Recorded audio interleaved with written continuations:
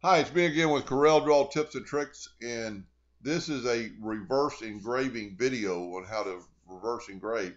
But the real reason for this video is somebody was asking how to do a reverse engraving, and I posted my video, and somebody else, and I'm not doubting him and even, I'm just trying to maybe prove a point to my point, is that there's there's several ways to do things, and might have been a little bit longer, but to the fact that his is a little faster doesn't mean it's right in every situation.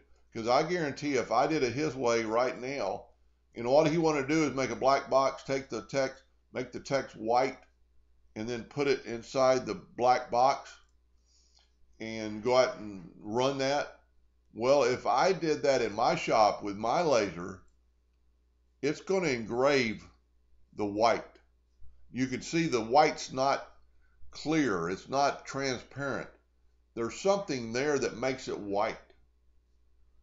And with my, it might be my different colored settings. I don't really know and have never dealt with it because I don't need to deal with that because I'm just working with black and white and red and grays. And if, that took any longer than mine, which I don't really see, and I'm going to show you real quick how I would do mine. But if you were doing this on a piece of wood that you're going to sand, then it doesn't matter if that Bill Smith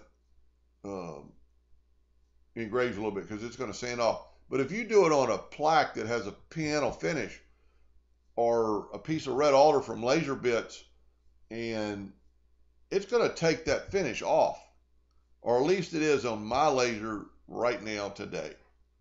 So the only difference between what he did and what I did is that I made a hairline.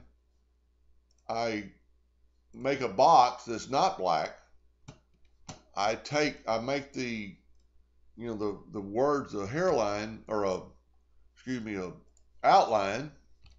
I put it in the box. I go to the color field and I hit that much and I'm done. I mean, that's to me not any faster or slower. And mine's clear.